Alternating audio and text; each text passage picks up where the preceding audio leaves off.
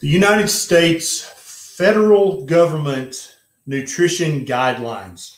Sounds like a very nebulous, bureaucratic thing that probably doesn't really affect any of us. I mean, we all eat what we want to eat anyway, right? Well, I have a very special guest today who is going to help you understand what the guidelines are and why they truly matter to people that you may love and people that you may cherish. People are suffering because of these federal government nutrition guidelines. And there's a lot of funny business going on behind the scenes that I think you should know about. So I've got the great pleasure of having Nina Teicholz, who wrote the book I hope that you've read, The Big Fat Surprise. If you haven't read it, there's a link down in the show notes. She's doing some amazing work. I'm kind of working from the bottom up, and she's working within the system, trying to change the system from the top down. And so if you know someone who has a child in school or is a patient in a hospital or is an inmate in a prison, all of these people are forced to eat by the nutritional guidelines put out by our federal government. So that's millions and millions of Americans. And if you live in another country, then I want you to understand that most countries in the world follow the lead of the U.S. federal government nutrition guidelines. And so even if you don't live in America, people that you cherish and love can be affected by these federal guidelines. So without further ado, I'm going to bring on Nina. If you know someone that might benefit from this, please share this video. I'm live on Facebook and YouTube right now. And both of these videos will be available after the live stream's over. You can share those to any other social media platform. You can share them around the world to help people understand that the nutrition guidelines put out by the U.S.D.A. are actually very important for the overall health of our country and, in fact, of our world. So without further ado, let's see if Nina's with us here. There she is. Hey, Nina. Hi. Hey, Ken. Great to see you and everybody, all your friends out there. My Twitter buddy. Right. You're often tweeting the kind of things that I'm tweeting, so that's why I knew we'd have a good conversation. Yeah, absolutely. And so I kind of consider myself a grassroots part of this movement. I'm working with the people, among the people, and it's my philosophy that if enough of just the regular people transform their health by eating what I consider to be the proper human diet, then at some point the guidelines will just cease to matter. But I know you disagree with that, because there are people who are kind of held captive by the nutritional guidelines. And we're going to talk about that. But first, I want you to tell us a little bit about yourself, your background, and why we should care what you think. Well, let's see. I can't pipe in my mom here to say, like, oh, listen to Nina.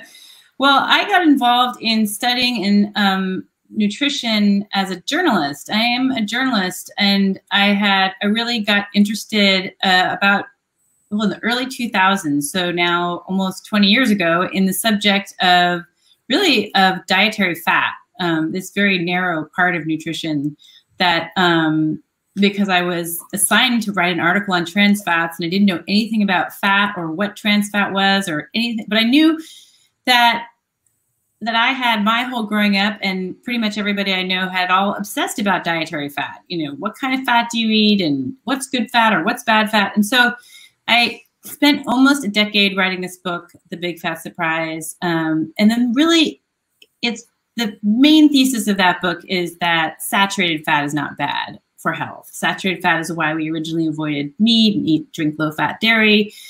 And it's also in coconut oil and butter. So that's the main thesis of the book. And in investigating that, I realized that what had replaced saturated fat, which were these polyunsaturated vegetable oils. I did a tremendous amount of research into how those were really toxic and caused cancer in trials. And so anyway, I became really obsessed with fats. I think a lot of people have maybe read some of my work. And then my book came out in 2014, and then these dietary guidelines. Well, the expert report for the dietary guidelines came out in 2015, the next year. And I remember reading that expert report. You know, I had just spent like a decade reading every single study I could, you know, thousands and thousands of studies. And my book is also a history of how these guidelines had come about. But even in writing that, I didn't understand how important they were. So I read this expert report, and I realized I was like, well, where's all the science? Like, where's the science that I've studied? And I went and I looked at every single study, the entire library of science that is used to support our guidelines. I mean, every single study I analyzed and I pulled up and I looked at it, and I couldn't find any rigorous evidence for our guidelines.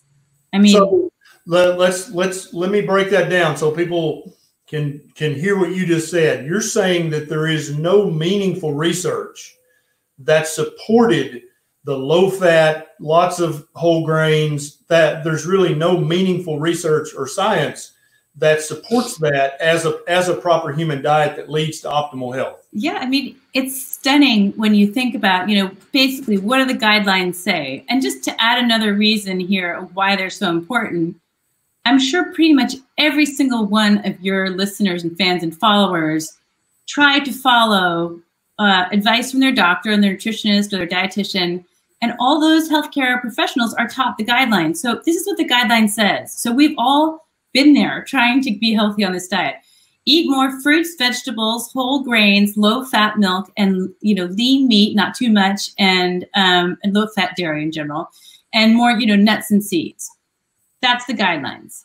And so pretty much everybody is given that advice. They're, if they aren't fed it in schools or fed it in the military or wherever they get their food, or they learn it and they try to follow that advice, as I did. I mean, I made my own bread. I stopped eating red meat. I became pretty much near vegetarian for more than 20 years. And like many people, I wasn't getting any thinner. I was getting fatter and not very healthy. So this is where and you have to understand that every single one of those statements, eat more fruits and vegetables. Well, I went and looked at all the reviews they had done on fruits and vegetables, and there's no rigorous evidence to show that eating fruits and vegetables promotes health. It's not to say that they don't promote health, but you can't find, when I say rigorous evidence, I mean randomized controlled clinical trials that show that people eating more fruits and vegetables are healthier than people who don't.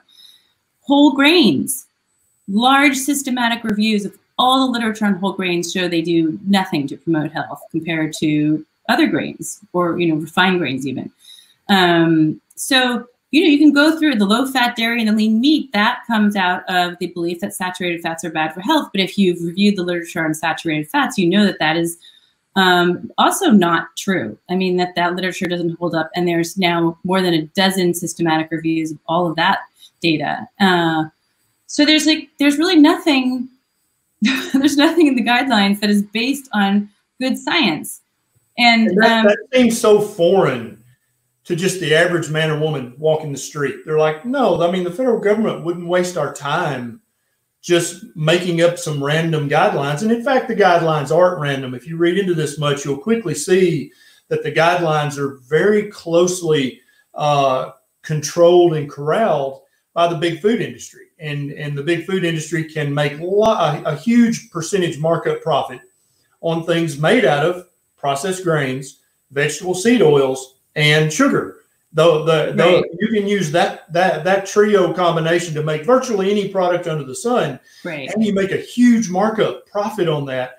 That's where these guidelines came from. The USDA is actually, it works for the wheat growers and the sugar cane, sugar beet growers. That's who they work for. They don't really work for your optimal health. And so I want everybody out there to understand that kind of just the politics of this. The federal government didn't waste their time. They actually made good use of their time taking care of their clients, which is big food, not the actual consumer who's trying to live a healthier life. Am I close to right there? Yeah, I mean, you're making a very good point, and it's part of the politics which are extremely complicated. So the guidelines are sort of an amalgam of different forces, and definitely one of those forces is that they are meant to benefit the food industry. And you're absolutely right. I mean, if you look at everything in all those middle aisles of the supermarket, it is, the top ingredients are sugar, grains, and industrial vegetable oil. I mean, those are, that's cookies, crackers, chips, cereal, breakfast, everything. That are all made of some formation of those ingredients, and the guidelines promotes that. And so it is, and the USDA has this conflicting mission, and has from the start. It was recognized from the very the earliest days of the guidelines when they were launched in 1980 that the USDA has a mission to promote the food industry. That's part of USDA's mission, is to promote American foods, while at the same time trying to tell Americans which foods to cut back on in order to preserve their health. So that is just a contradictory mission and always has been. So the USDA, it's kind of a set up conflict of interest and designed to fail. But the guidelines are also, if you look at things like there are caps on saturated fat, the cap on cholesterol, long-standing caps on, excessive caps on salt. I mean, these are just long-time biases, a lot of this, going back to, many people know Ansel Keys and the American Heart Association, but they're just biases that go long, go back decades and decades, and they really can't change. They just dropped their cap on cholesterol, the cap on dietary cholesterol, why we all avoided egg yolks and shellfish, but even that, they can barely bring themselves to say, it's a one line in a 492-page report, and they don't think they ever sent out a press release or let anybody know. And the caps on saturated fats, I think, fit into that category of kind of just a lot of bias and institutional rigidity around this recommendation.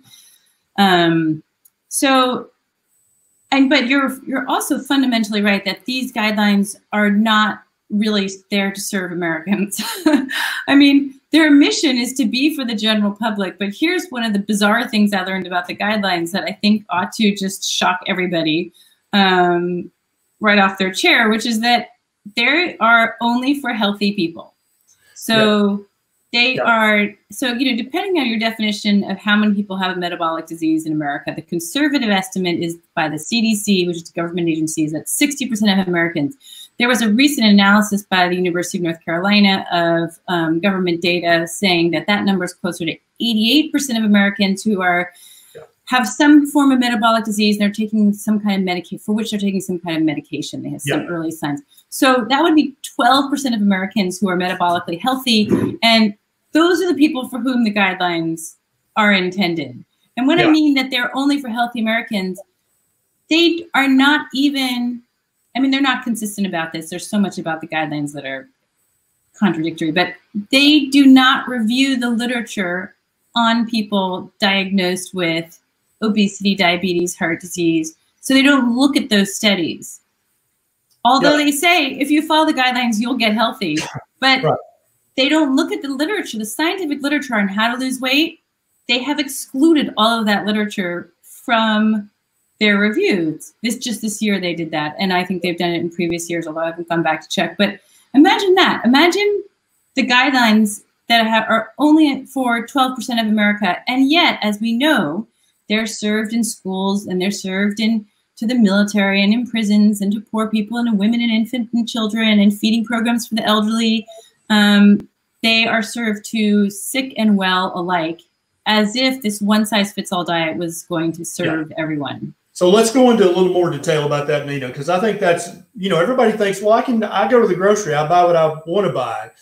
But there are so many Americans that don't have that option. And so what's a good comprehensive list of people who are basically imprisoned by the guidelines, starting out here, when you send, and so I'm going to tell a story that actually happened to my family, but starting with preschoolers and everyone you can think of who literally has to eat by these guidelines if they're going to get federal money for food. So the school lunch program, and then all the kids who also get breakfast at school. So, the women and infant children, so young pregnant women, and when they have their infant children, they're given a basket of food based on the guidelines. Feeding programs for the elderly, so people who are poor and elderly and get meals delivered to their homes. None of those programs. I think none of them contain any red meat in them. I know that the women and infant children do. I think they get 1 egg a week, and they get like 6 boxes of Kellogg's. I've seen a WIC basket. It's called a WIC basket. It's like 6 boxes of Kellogg's cereal and all this fruit juice and maybe an egg or two and no meat. So So feeding elderly people, I mean, really, it's the most disadvantaged people in our society, and who also tragically tend to have higher rates of diet-related diseases, so are even more in need of a diet that will help them, not hurt them. So let's continue the list. The list goes on, on Indian reservations, they get boxes of food. They have something like 40% rate of diabetes in their children, among their children population. And they get largely, the guidelines, they mostly grains. The majority of the food is grains. So we talked about hospitals, prisons. The military is not forced to eat things, but in their educational programs, they're told, like, there's the red light over the meat and the green light over the pasta. This will give you energy. This will not. Military rations driven in large part by the guidelines. So who else? I mean, in many large medical practices, and you probably know this, Ken, but the doctors are told that they have to recommend the guidelines because that is the gold standard. And if they do anything else, then they risk medical malpractice if they're not teaching the gold standard.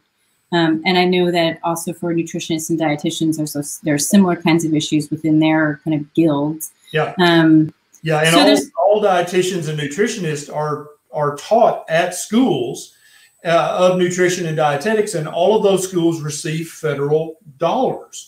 And so that's the key. If an institution receives any federal money, then they have to feed whoever the participants of that program are by the nutritional guidelines issued by the U.S.D.A. And so if you're a parent or a grandparent, or anyone who has a child who's stuck in those conditions, please share this video with that parent or with that step parent, because many people think, well, no, I mean, it's a school lunch. Of course, they're going to give them nutritious food. Of course. No, they're going to give them food that Big Food makes the biggest markup on. That's what they're going to get. They're going to get a diet that's so low in saturated fat that it doesn't feed their brain for growth and development and function. They're going to get a diet so devoid of any kind of meaningful animal nutrition that they're going to be deficient in several vitamins and minerals. And Nina's exactly right. It's the poorest among us who are fed this crap. And so if your kids go to a private school and then that private school doesn't accept federal dollars, then no, they don't have to eat this crap. They get to eat whatever. And so let me tell you what happened to me personally, Nina. My kids are going to a small public school in a very poor county, and it was a very small little elementary school. And there were 4 elementary schools in the county. And so the cafeteria ladies, there were ladies there that were older, and they kind of ran the cafeteria. And they said, this stuff's crap. I'm not going to feed this to these kids. So they started cooking meals. They would cook bacon and eggs for breakfast. They would cook them a nutritious meat and two or something for lunch. And somebody reported them. Wow. And they got a very stern letter from the federal government that said, if you don't want to lose all of your federal funding, this is a true story. Yeah, if you'd like to not lose all of your federal funding, then you need to immediately stop cooking food for these children, and you need to feed them the food that we send you. That's it. And so this little elementary school in the middle of nowhere in Tennessee in the woods almost lost their federal government funding because these 2 ladies were trying to feed these children whom they loved. I mean, it was such a small community that they felt like these are their kids too, and they just felt terrible feeding them this food. And so they had to stop doing that, or the school would have lost all their federal dollars. So if you guys think that the federal government won't enforce this, I've actually seen it happen. That is quite a story. And it does remind me that you're absolutely right, that these contracts, the reason it is absolutely true that one of the reasons the guidelines cannot change according to the science is that the contracts that these companies get to imagine making food that's going to be sent to every school in the nation. And who do you think has these contracts? It's huge companies like PepsiCo. I mean, I looked at their school nutrition website, the things that they send out to schools. Well, not only can they send Mountain Dew, because you're allowed 10% of your calories as sugar in the guidelines, But they also send out, packs of Doritos, pizza Doritos, and, whatever PepsiCo sells, because that's, you're allowed lots of grains in the guidelines, and then you're required that all your fats come from industrial polyunsaturated vegetable oils. So there's 27 grams of soybean oil required in the guidelines every day. So these are huge companies getting these contracts to feed all these people, and they don't want to give them up. Imagine if we handed back control of our school lunches to people locally. I mean, it really is scandalous. And you can't get, you can't get local food. Yeah. So that's how powerful they are, and when I realized this, so it took me a long time to realize how powerful the guidelines were and how much they touched each and every one of us. I mean, not to even just mention things like every doctor you go to is schooled in the guidelines. So if you're somebody who's following a different kind of health regime, as many of your followers do, they can't find anybody who's receptive to anything about what they're doing. And they certainly weren't taught by their doctor, unless they were lucky enough to have used their doctor. I mean, so the whole medical system works against any kind of guidelines that's not, any kind of nutrition recommendations that's not the guidelines. Absolutely. And so every so often, the federal guidelines, they come up for reconsideration.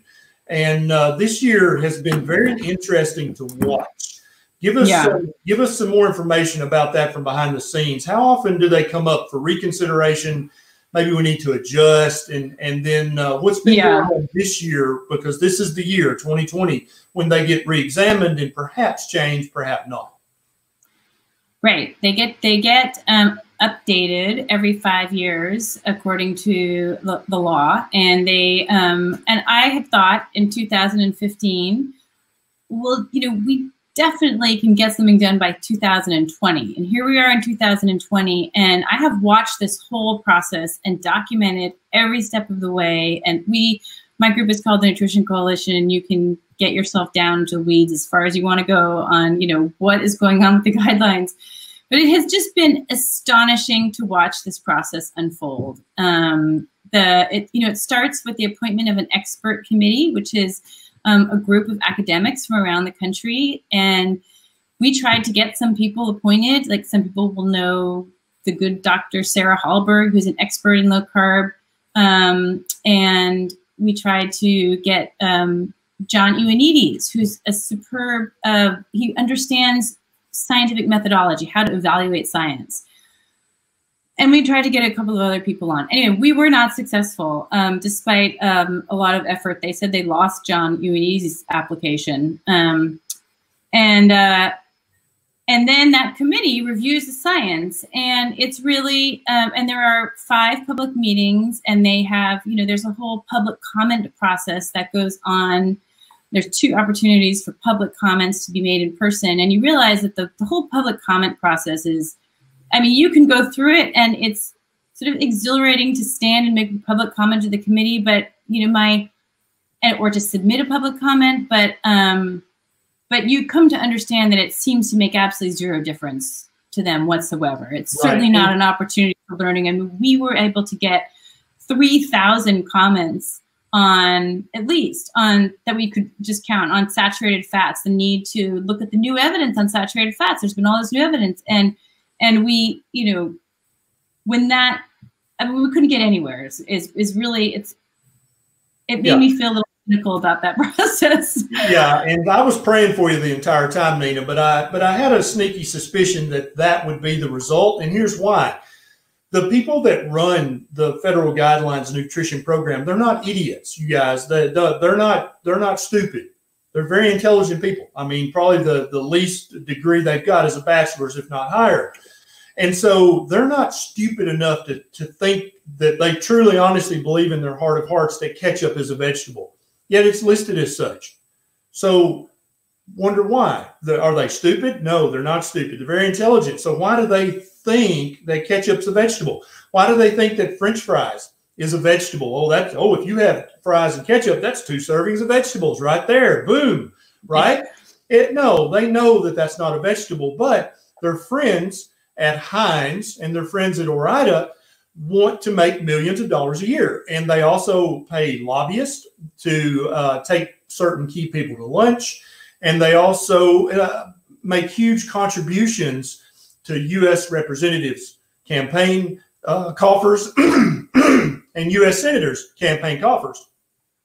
So they get to call ketchup and fries 2 servings of vegetables, not because they're stupid, but because they know which side the margarine is on of the toast, right? That's why they're doing that. They don't care about you. They don't care that over half the country's obese. They don't care that over 88% of the country has at least 1 marker out of the 5. And if you watch my video about metabolic syndrome, you know all 5. But 88% of humans in the United States have at least 1 marker of metabolic syndrome. But yet they're telling you ketchup's a vegetable. That's the level of egregiousness we're talking about here. These people aren't dumb. They know ketchup is not a damn vegetable. Yeah. So they're not. So these are people who are the people on the committee are people who are not going to stick their heads up. That is very clear to me. The way the committee is put together is, but they put together some very senior people who drive the committee, and they are, by our analysis, they appear to be people who are very close to government, long-term government contracts, millions of dollars, but they've gotten and worked at at NIH, if not U.S.D.A, and also, I mean, they're kind of creatures of government, and they are not going to do anything to change the status quo. Yeah. If I was going to stack a committee, Nina, and everybody watching, if I was going to stack a committee, that's kind of how I would stack it. If I was trying to get a certain outcome, you would get the people who are they work at U.S.D.A centers that are, the U.S.D.A has funds various centers around the country. These people, some of them, they work at those centers or they get large grants from them. So these creatures of government are sort of one component, and then there are almost everybody in the committee gets a massive amount of money from the food industry, or there was a recent study that was done that came out showing that more than half of the committee has some kind of tie to a group called ILSI, which maybe many of you have heard of, but that's basically it's a nonprofit, but it's a nonprofit whose members include Cargill, McDonald's, Pepsi, Mars, Kellogg's. I mean, it's a nonprofit promoting the interests of the food industry. And most of the members of the Dietary Guideline Committee have some kind of service to that organization or been involved in some way. So you've been working on this for a few years, Nina, and you knew that 2020 was coming up, and you knew the guidelines were going to be up for reconsideration. And so you've been working through your concern, the Nutrition Coalition, trying to work at the top and say, okay, guys, we know this is coming. We got a heads up. Let's get busy. Let's start talking to congressmen and senators, and let's get as many public speakers in front of this committee as possible. And tell us about the research, because there's quite a bit of low-carb research now that shows that it's a very healthy diet. What happened to that research? Was it looked at by the committee? Did the committee seem to take the public comments to heart and act on that at all? How did it go this year with the committee as they traveled around the country listening to just common people and then also looking at all the research? So if you want to talk specifically about low-carb diets for a moment, there were there were maybe 20 low-carb doctors who showed up and made comments about the low-carb, public comments to the committee about the low-carb diet. This was the first time that the committee was formally reviewing low-carb diets.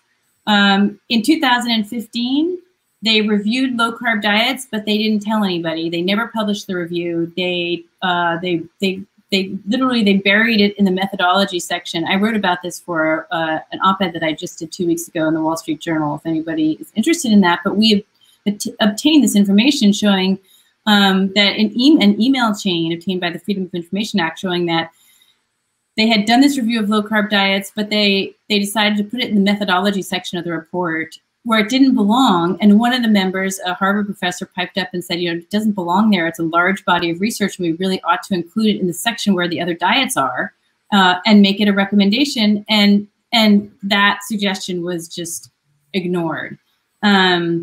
So last time around, they just stuffed low-carb diets and pretended they didn't exist, even though at the time, I mean, I made a list of all the number of low-carb studies there were. There were like 74 studies on low carb, including several 2-year-long trials already. So, I mean, a large body of evidence. Now there's 5 years later, there's even more.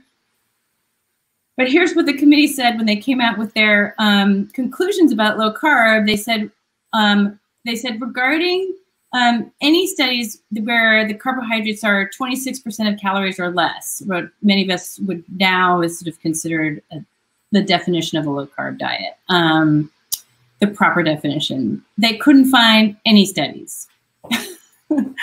They couldn't. They said we went through the whole list of studies. Like half of them they just ignored, and the other half they excluded. And it seems that they excluded them either because they were excluding all the studies on weight loss per their decision not to address obesity, because that's certainly not a problem, or it developed this particular exclusion criteria that was exactly the definition of a low-carb diet. In other words, they decided to exclude any trial where it only talks about macronutrients and doesn't talk about the actual foods that you eat. And as people who are familiar with the literature knows, the science knows, that when you do a low-carb study, you don't list out all the foods that everybody's going to eat.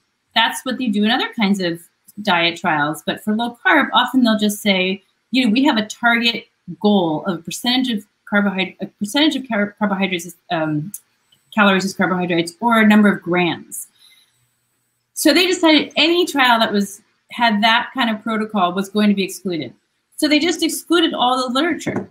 They literally excluded all the low-carb literature. And there's actually a group now called Low Carb Action Network, the head of which is Mark Cucuzella. I'm sure many of you know him. He's a doctor who's written a book on running, and there are a number of other people there that I'm sure working on that you've heard of. But they are specifically advocating for a low carb diet to be in the guidelines. And I don't know where that's going to end up. I mean, right now there's been a member of Congress, Dusty Johnson, who's on the Agriculture Committee, who's written a letter to U.S.D.A. saying this is not acceptable. There are numerous groups, not just us, calling for a delay in the guidelines and talking about these problems of this massive exclusion of evidence. And I mean, I could go through a list of things. Like, for instance, in some of their scientific reviews, they finished them before the panel even came together as a panel. So the evidence only goes up through like 2016. And at one of the meetings, one of the committee members seriously asked the question of the audience, listen, if anybody knows of any evidence past 2016, we'd really love to have it. Because, because our systematic review only goes up through 2016. Wow. So, yeah, maybe someone should have just said, you know, you should go to pubmed.gov. All the research is there. It's all listed. And I thought everybody on the committee should already know that. So it's really, they're unbelievable shenanigans. And I want to say the most important one that we have really focused, even though it seems boring, I just need to tell your audience this issue and why it's so important, which is that they don't use any recognized methodology for reviewing the science. And this is for anybody who cares about science. You have to, you know, your listeners out there will, I'm sure, understand things like it's important to value, say, human trials over animal trials, or it's important to value a randomized controlled clinical trial, which is considered the gold standard, to start evaluating with that as a higher valuation than studies that only show association, which are called epidemiological studies. The USDA doesn't have a methodology that does that. It doesn't explain how it grades its evidence. It doesn't tell you how it does it. It just lists all the studies. It doesn't tell you how it evaluated them or what were the grades given or how it decided to rank things. And then it just comes up with a conclusion statement. Yeah, and that's because they want to consider ketchup a vegetable.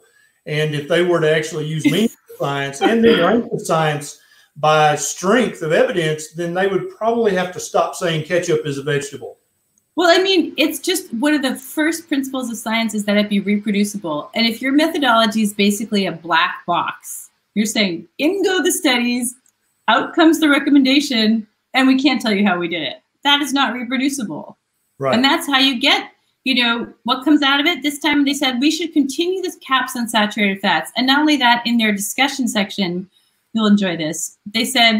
Somebody said, well, we know that saturated fats is not an essential nutrient. So why don't we just push the cap down to 0? How about 0 saturated fats? Wow. Yeah, because fat's not good for your brain or your nerves. Oh, and it's not in any foods that might be good for you. Yeah. You don't need, and by the way, they themselves said that by their own report that their current guidelines are deficient. We were talking about vitamins earlier. They are currently deficient in potassium, vitamin D, vitamin E, and choline, and borderline for iron. Well, where do you get, what's the best source of iron? Is a food that contains saturated fats in it. Sure. Yeah. Absolutely. And so I think in large part, it's definitely, there's a crusade against meat at the upper levels of government. And I have a lot of my listeners reach out and say that they literally think that though some in federal government are trying to dumb down the U.S. population by making them have deficiencies in fatty acids they need for their brain and for cognition and for reflexes. That, if you get enough people in the U.S. with fatty acid deficiencies, with vitamin and mineral deficiencies, they're going to be weak. They're going to be kind of sluggish thinking. They're not really going to be able to speak up against any atrocity. And I'm not a conspiracy theorist, but I mean, at some point, Nina, when you're stacking committees like this, and when you're hiding the science and using the black box analogy, we put it all into this black box, which you can't see how it works. And then here's our guidelines. When you're doing stuff like that, I'm finding it harder and harder to argue with the conspiracy theorists. And maybe, I don't know, maybe they are trying to make us dumb and weak. I don't know.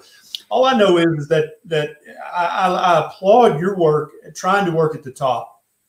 I don't envy you at all, because I fear that what was coming up in 2020 is exactly what I think we're going to see transpire, is that they're going to continue to say that ketchup's a vegetable and French fries are a vegetable and they're very nutritious and good for you. And they're going to continue to make Heinz and Ore-Ida and all the other big food manufacturers very, very happy with their guidelines. And they're going to continue to make the U.S. public, and especially the children who are very susceptible, who have to eat these guidelines, they're going to continue to make them sicker and sicker, more obese, more diabetic, and have more fatty liver. I think that's why I have focused all of my efforts is talking to the people, just regular people. You need to pack a lunch for your child. And if you need a doctor's note to do that, all you have to do is go see your doctor and say, hey, I need you to write me a note because I want my child to actually eat real food. And if that doctor won't do it, then fire their ass and go find another doctor who will write you that note saying, my child needs a packed lunch, because I want my child to have a brain-healthy, heart-healthy diet, and that includes saturated fat and vitamins and minerals and amino acids. Yeah. Well, do you know that in New York City, you cannot send whole meal to preschool with your child, even if you pack it yourself? It's not allowed on the premises to send your preschool child. So it's now considered a toxic substance that is banned from preschool in New York State. It's banned. Yeah, because it's not according to the guidelines. Yeah. What else is you keep saying? Ketchup is a vegetable. Here's another good example for you: donuts on the menu for breakfast. That's part of the guidelines. The 10% sugar, the refined grains. That's all part of the guidelines. They're whole wheat donuts, Nina. That's why they're so healthy. No. Here's another secret about the guidelines, that even though they say they put an emphasis on whole grains, if you look at the formularies, which are the amount of this and that of other foods that are sent off to the schools, it is an equal amount of refined grains as whole grains. Sure. So kids get an equal amount of refined grains. Why? Because this is really interesting, but only refined grains are enriched and fortified. That means they have those, the B vitamins and iron and folate, I think. And so they need those nutrients, because otherwise the dietary guidelines would be even more nutritionally deficient. Yeah. And so they need to get you those refined grains in order to make up the nutritional deficiencies, which you would normally get. Those nutrients or you would normally eat in animal foods, but they won't feed you animal foods. And so they have to put it in refined grains, which, by the way, those supplements are not as well absorbed by many people. That's the point I was just about to make, Nina, is all of the vitamins and minerals that processed grains are fortified with. Doesn't that sound like a wholesome word? Most of these vitamins and minerals are chemically produced, and they are in a chemical structure of which the human body can't really absorb or assimilate or actually make bioavailable. And so they're just Peter pooped away. And so the child's really not even benefiting from the amount of vitamin D or riboflavin or any of this stuff. We're only getting just enough of it to keep us from being clinically deficient. And I mean, it's my theory that that's why so many children have learning difficulties. So many children have no energy. They've basically taken PE out of school now because none of the kids want to run and play because, you know, that's weird for a child to want to run around and play. It just almost defies belief. So now that we've got everyone good and pissed off, I hope we have, because if you ain't pissed off after hearing this, I don't know where your trigger is. What can people do? Right. Well, all the way from the top to the bottom. What can we do to change it, Nina? Because obviously this has to be changed. Well, I want to say for everybody, you know, the important thing is to take care of your own health and your family's health. And that's a big job for many people. And you just listen to Dr. Ken Berry and do what he says. But then think about the people in the community around you and our nation as a whole. And that is why it is worth taking some of your time to do something and be heard. And here's what I recommend. So we are not out of luck yet. This week, the committee is presenting its, expert report, its draft expert report. But we have until the end of the year to make as much noise as possible and everybody should let their voice be heard. And if you go to the Nutrition Coalition, there's a little button that says take action. It asks you to call or write or text or tweet your member of Congress.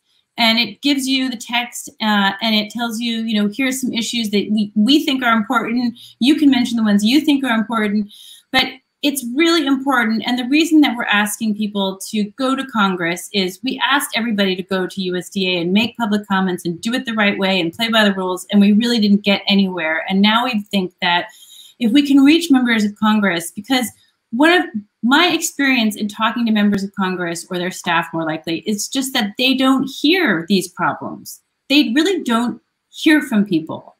They hear a lot from, a very, very well-organized, long-standing, well-organized groups that are promoting the vegan and vegetarian diet. They've been at this for decades, but they really have not heard from this community. And it's because this community is pretty new. It's kind of come up and surged in the last decade. It's mainly full of people sort of discovering for themselves, but it's not organized politically. It's not, we don't have networks. We aren't organized. And so that's fine. But it means that now people have to make their voices heard and contact your congressperson or people, whoever they are, and let them know how much you care about this issue and how important it is. Absolutely. And I think that this kind of pressure, hearing these voices and this kind of pressure I really believe it will make a difference. Because one of the things that I have also found is that in just the same way that we've seen the low carb world grow up, the real food world, it has touched people on Capitol Hill, But so you often have this experience of talking to somebody and they'll say, well, my mom, recovered from her diabetes. And, there's more and more familiarity and people understand what we're talking about now. It's not a completely foreign subject, which it was when I started doing this work. Even a few years ago, people would just look at me blankly like, what are you talking about? Yep, so, exactly. And now, that guys, is not the case. Everybody watching this, if you're watching on Facebook or YouTube, I've got the links to Nina's book, to the Nutrition Coalition. That's the website she was talking about. And then also to her personal website. So go to the link for Nutrition Coalition, click the link, and then where's the button located, and what's the button called where they can actually help? Yeah, so you can either scroll down the home page to the slab at the bottom, or in the upper right-hand corner, there's a red button that says Take Action.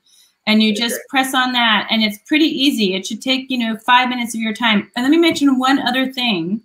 There's also a letter, if you're an MD or a PhD or another credentialed healthcare practitioner, you can also sign that letter. And that, if this is not too information, it's just the leading blog post. So the first blog post on the website is about that. Has buttons to all of those. I've already signed the letter, and I encourage any healthcare provider out there, if they have to be graduate level healthcare provider or PhD researcher, you can go and sign that letter. Do that as soon as this video is over, right after you've shared this video with someone who has no idea that ketchup's not really a vegetable. Share it with them. But then go to Nina's, the Nutrition Coalition, and sign up and sign that letter if you're an MD, DO, or PhD level healthcare provider, because the more initials that congressmen and senators look at that. I tell people all the time, if they're the first person to ever tell their doctor about a low-carb diet, their doctor is going to just think they're a kook, right? And that same law, that's a law of human nature. When you just hear one voice in the wilderness, you're like, that was weird. Same goes for congressmen and senators.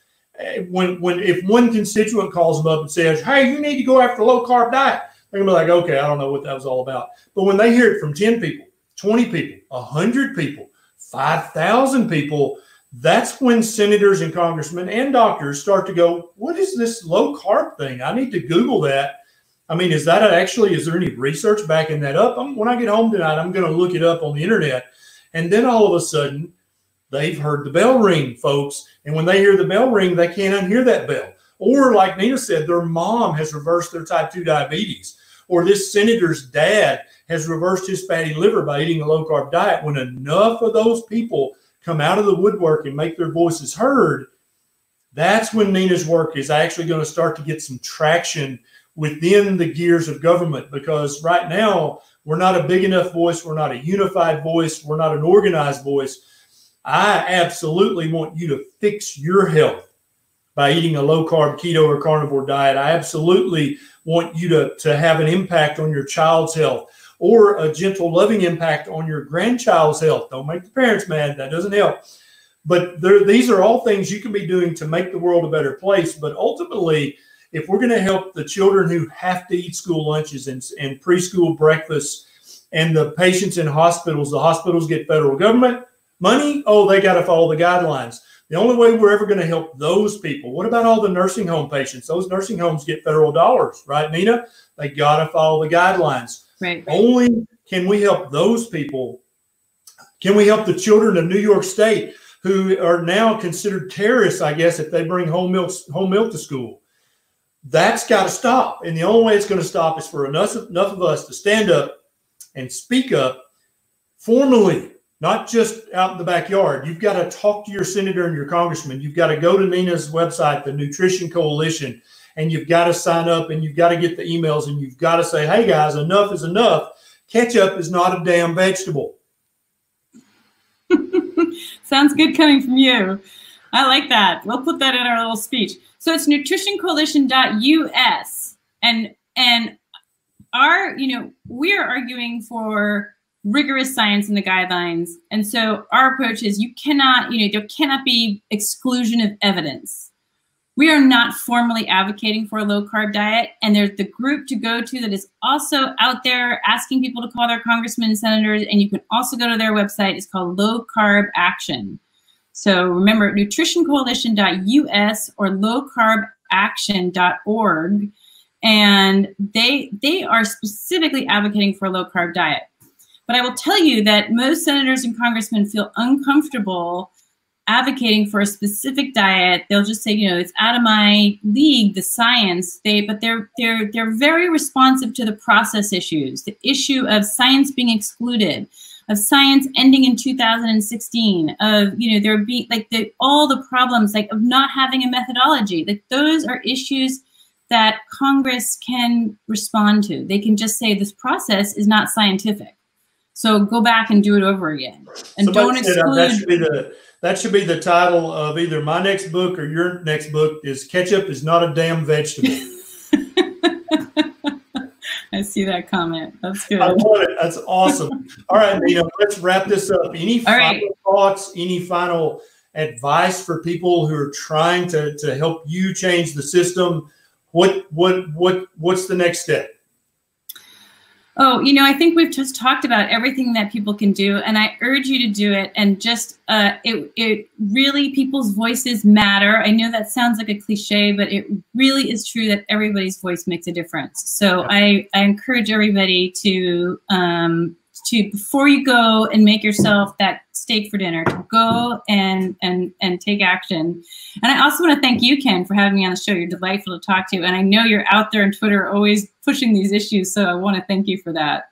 Absolutely. I think as soon as I get off, my next tweet's going to be ketchup is not a damn vegetable. That's my tweet. Okay, we'll put it on our website. It got it. We'll do. Okay. We'll do. Thank you so much, Nina Teicholz. If you guys want to check out Nina's book, the link's in the show notes. The nutritioncoalition.us is the website, and there's a link down there, or you can type it in. Go and sign up, get sign up for their emails, figure out what you can do to help change this, because I definitely want you to help me change it from the bottom up. But we also need people fighting from the top down. I pray for you every day, Nina. Thank you. I've said this so many times. I have hope and I pray, but I just don't know how you're ever going to make any, because there's just billions of dollars in campaign. Yeah, but people are strong. We are strong. The truth is strong. Yes, the arc of justice bends towards truth. Yes, you have to believe that. I love that. You guys check out Nina's book. Get that book if you haven't already read it. If you've already read it, buy it for a friend who needs to read that, because there is nutrition science out there since 2016. There's lots about the low carb diet and about keto. And I'm going to add a link to the lowcarbaction.org website in the show notes as soon as we get done, because I think that they're doing important work too. Thank you so much, Nina, for spending this time with me. Thank you for having me. It's great talking to you. Always a pleasure talking to my Twitter friend. So I'll talk to you next time, Nina. All right, guys, there you have it. So please do something today to help this cause. Either talk to your neighbor, talk to your state senator, your state rep, send an email to your congressman, your senator, sign up at the nutritioncoalition.us. If you're a PhD, MD, or DO, sign their professional letter that's going to be given to the U.S.D.A. Is it going to change things overnight? No, it's not. Is it going to start to make a difference that ultimately will make a difference? Yes, it is. So thanks to Nina so much. You're welcome to share this video if you think it'll help somebody else live a healthier life. And you're also welcome to share it with cafeteria managers, nutritionists, dietitians, and anyone else you think this video might help. Thanks so much for joining me. This is Dr. Berry. I'll see you next time.